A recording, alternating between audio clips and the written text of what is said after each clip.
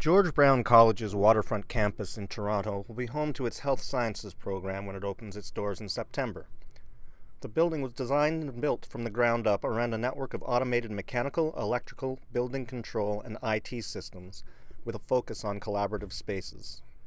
The 7-story campus is built around a number of features aimed at fostering that collaborative education.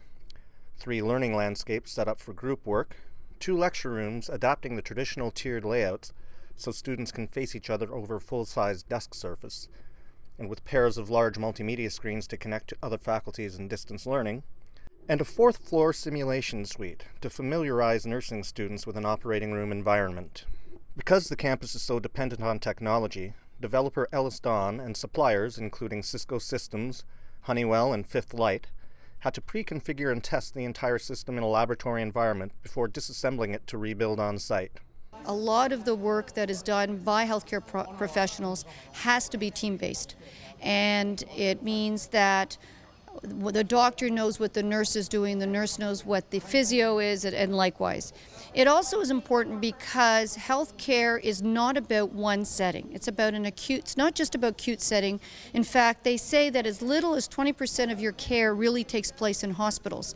And it's going to be ever increasingly so that less and less is, because most of us spend our time, have the procedure, and then we leave and we go home or we go to the community. And if we're living with illness, which a lot of us will be, unfortunately, as we're getting older, most of us are going to live with some type of disease. And if you're diabetic, which unfortunately is ever increasing, you have multiple problems, which means you will have a multiple number of healthcare professionals looking after you.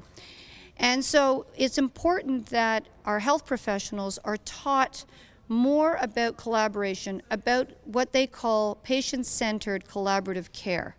So the question was, how do we, when we were designing the spaces, how do we use technology to link some of that learning?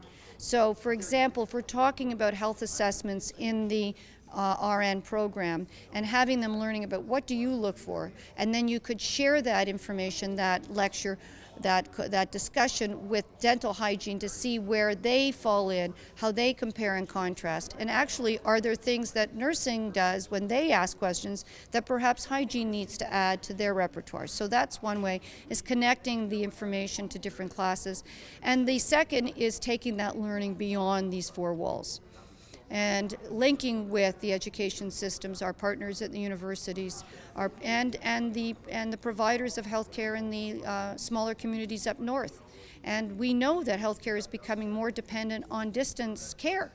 So seeing your professional, they're not physically there, but they're able to monitor, discuss it, and support that person through distance. I mean, e-counseling, everything now is becoming more technologically savvy.